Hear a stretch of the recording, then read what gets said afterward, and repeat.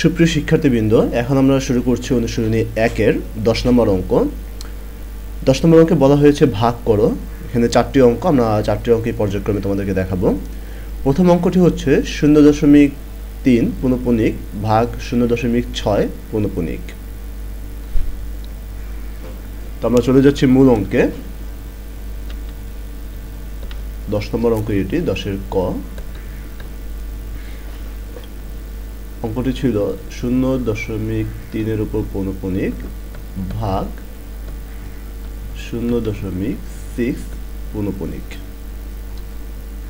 এখন 0.3 পৌনঃপুনিক মানে কি? আমরা জানি যে পৌনঃপুনিক মানে হচ্ছে আমরা পৌনঃপুনিক উঠিয়ে পৌনঃপুনিকের পরিবর্তে 9 বসাতে পারি নিচে, এবং উপরে যা আছে তাই বসাবো, অর্থাৎ পৌনঃপুনিক ছাড়া যে সংখ্যাটা আছে সেটা বসাবো।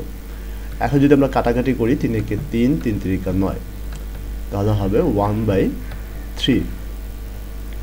ঠিক একই রকমভাবে 0.6-এর উপরে পৌনঃপুনিক মানে হচ্ছে পৌনঃপুনিকের জন্য 9 বসালাম আর উপরে 6। 3 দিয়ে যদি কাটাকাটি করি তাহলে হবে 3 দ্বিগুণে 6, 3 3 9, তাহলে 2/3। সুতরাং 0.3 পৌনঃপুনিক ভাগ 0.6 পৌনঃপুনিক ইকুয়াল হচ্ছে, লক্ষ্য করো 0.3 পৌনঃপুনিক মানে আমরা পেয়েছি 1/3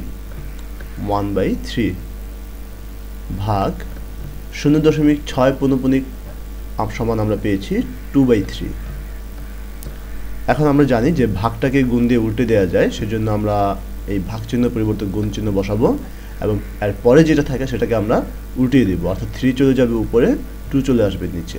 3 দ্বারা যদি 3-কে ভাগ দিই তাহলে হবে 1, অর্থাৎ 3 একে 3, তাহলে হবে 1 দ্বারা যদি 1-কে গুণ দিই 1, নিচে 2, 1/2। এখন আমরা এই 1-কে 2 দ্বারা ভাগ দেব। তো আমরা 1-কে যদি 2 দ্বারা ভাগ দিই তাহলে হবে 0.5 ইকুয়াল 0.5। তাহলে আমরা লিখতে পারি যে সুতরাং নির্ণেয় ভাগফল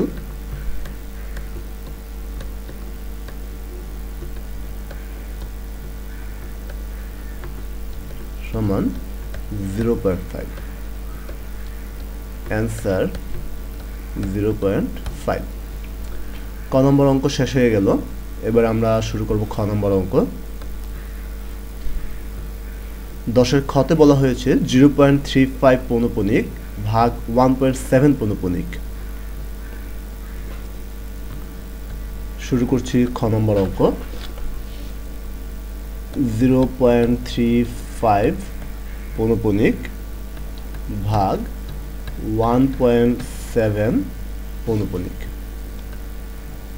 এখন 0.35 পৌনঃপুনিক মানে কি? আমরা শুরুতেই পৌনঃপুনিক উঠিয়ে পৌনঃপুনিকের পরিবর্তে বসাবো 9, তারপর পৌনঃপুনিকের আগে এবং দশমিকের পরে যে কটা ঘর থাকে সে কটা শূন্য। লক্ষ্য করো পৌনঃপুনিকের আগে এবং দশমিকের পরে রয়েছে মাত্র একটি ঘর, এই ঘরটি, তাহলে এই এক ঘরের জন্য আমরা একটি শূন্য বসাবো।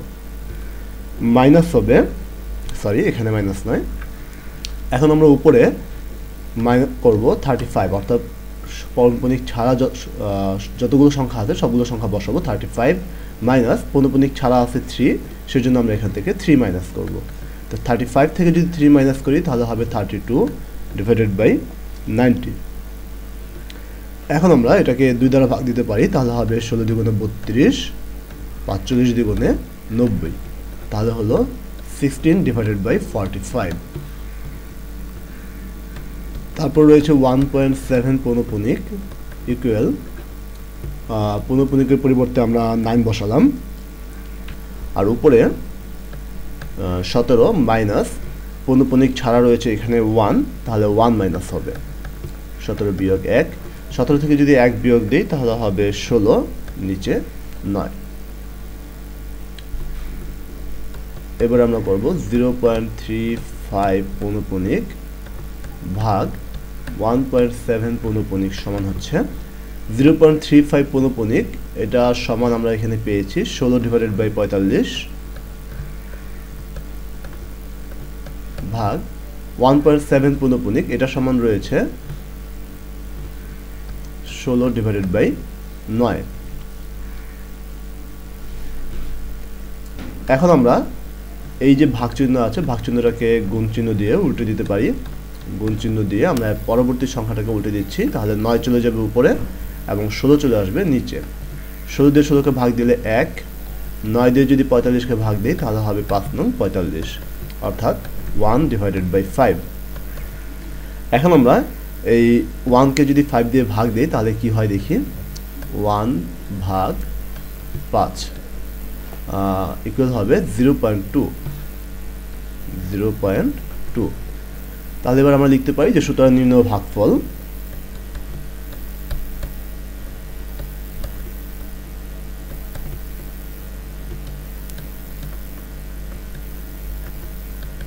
ইকুয়াল 0.2।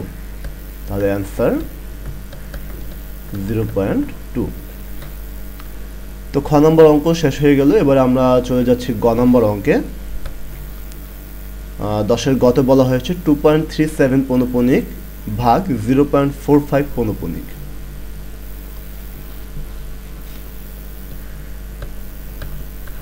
গ নম্বর অঙ্ক 2.37 পৌনঃপুনিক ভাগ 0.45 পৌনঃপুনিক। এখানে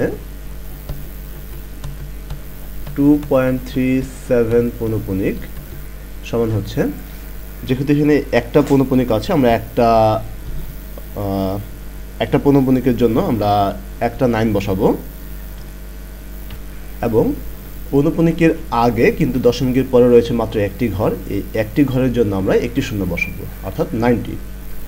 তাহলে উপরে হবে 237 মাইনাস পৌনঃপুনিক ছাড়া যে দুটো সংখ্যা আছে 2 এবং 3 দুটো সংখ্যা, সেজন্য আমরা এই 23 মাইনাস করব।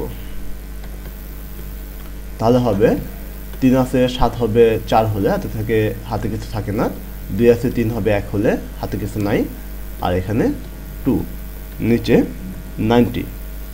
এবার আমরা এই 214 এবং 90কে দুই দ্বারা ভাগ দিই। প্রথমে 214কে ভাগ দিলে হবে 107, আর এই 90কে ভাগ দিলে হবে 45 দুগুণে 90, ইকুয়াল হবে 107 ডিভাইডেড বাই 45। আবার 0.45 পৌনঃপুনিক সমান হবে, তাহলে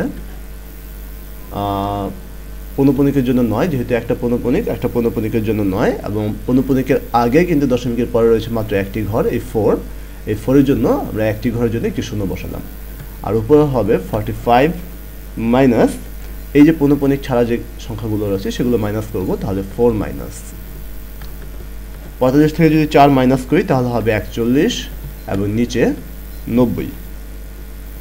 সুতরাং 2.37 পৌনঃপুনিক ভাগ 0.45 পৌনঃপুনিক সমান হচ্ছে, প্রথমে 2.37 পৌনঃপুনিক সমান আমরা পেয়েছি 107 ডিভাইডেড বাই 45 ইন্টু 0.45 পৌনঃপুনিক সমান আমরা পেয়েছি, সরি এখানে একটু ভুল হয়েছে,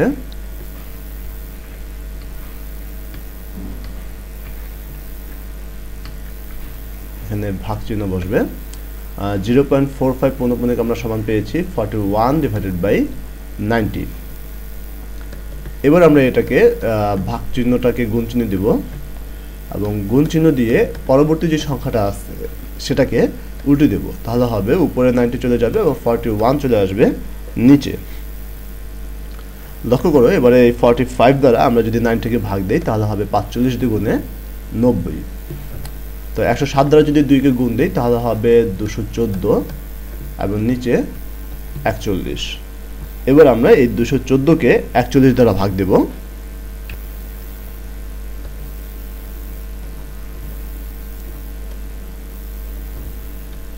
214 ভাগ 41 ইকুয়াল, লক্ষ্য করো 5.21951 21951 21951 21951, অর্থাৎ প্রতিবার 21951 সংখ্যাটা বারবার আসতেছে।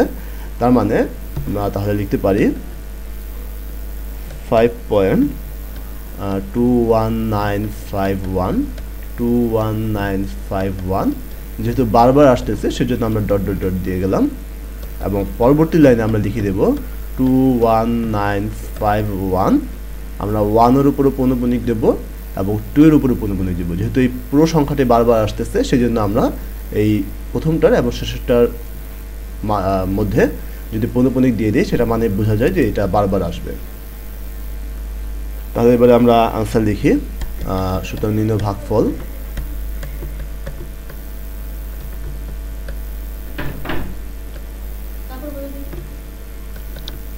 (5.21951) পৌনঃপুনিক এবারে आंसर লিখে দিচ্ছি 5.21951 1 এর উপর পৌনঃপুনিক 2 এর উপর পৌনঃপুনিক। তো শিক্ষার্থীবৃন্দ গ নম্বর অঙ্কটা আমরা শেষ করে ফেললাম। এবার আমরা চলে যাব গ নম্বর অঙ্কে। গ নম্বর অঙ্কে রয়েছে 10 এর গ 42.18 পৌনঃপুনিক 10 নম্বর অঙ্ক হচ্ছে এটি 1.185 1 এর উপর পৌনঃপুনিক এবং 5 এর উপর পৌনঃপুনিক ভাগ 0.24 2 এর উপর পৌনঃপুনিক 4 এর উপর পৌনঃপুনিক।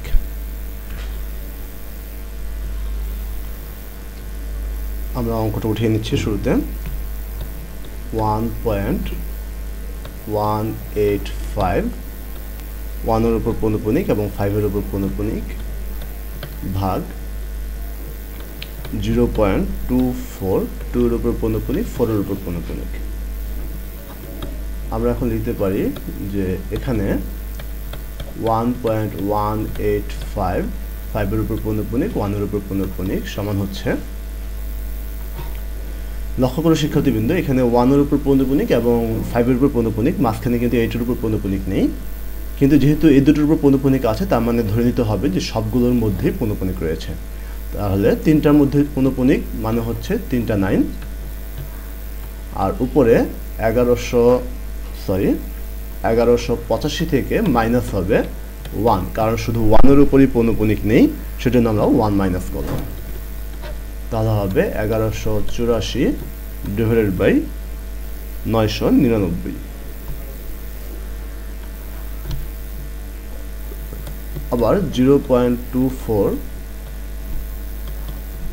2 এর উপর পৌনঃপুনিক 4 এর উপর পৌনঃপুনিক, তো যেহেতু দুটো পৌনঃপুনিক আছে সেজন্য আমরা দুটো 9 বসালাম আর উপরে শুধু 24।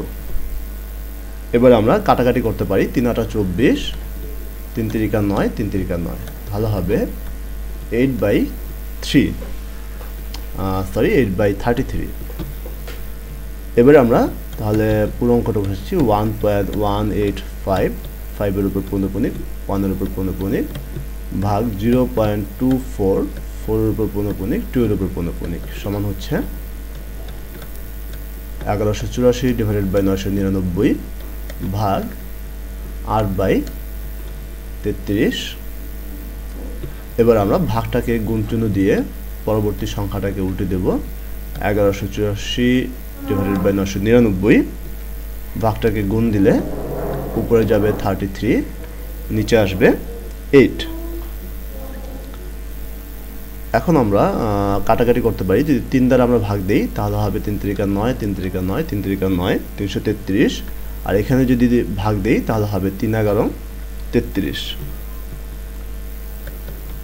এখন তাহলে আমরা এই 111 এবং 1184 ভাগ দেব 11 ইনটু 1184 সমান হবে 13024। 13024। তার আগে আমরা একটা কাজ করতে পারি, আমরা এই 1184 কে 8 দ্বারা ভাগ দিতে পারি। 1184 ভাগ 8 সমান আসবে 148। 148 তাহলে নিচে শুধু 333 আর উপরে 148 ইনটু 11 148 গুণন 11 ইকুয়াল হবে 1628। 1628 এবারে 1628 কে আমরা ভাগ দিব 333 দ্বারা 1628 ভাগ 333 সমান আসবে 4.8888। অসংখ্য 8 রয়েছে, তো যেহেতু এতগুলো 8 রয়েছে আমরা এতগুলো 8 নেব না, আমরা লিখব 4. কতগুলো 8 দিয়ে আমরা তারপর দেব ডট ডট ডট ডট, অর্থাৎ এরপর অসংখ্য 8 রয়েছে এবং এখানে এসে আমরা 4.8 8-এর উপর পৌনঃপুনিক চিহ্ন দিয়ে দেব। পৌনঃপুনিক চিহ্ন মানে হচ্ছে এরপর অনেকগুলো 8 রয়েছে, সেজন্য আমরা পৌনঃপুনিক চিহ্ন দিলাম। এবার আমরা লিখে দেব যে সুতরাং নির্ণয় ভাগফল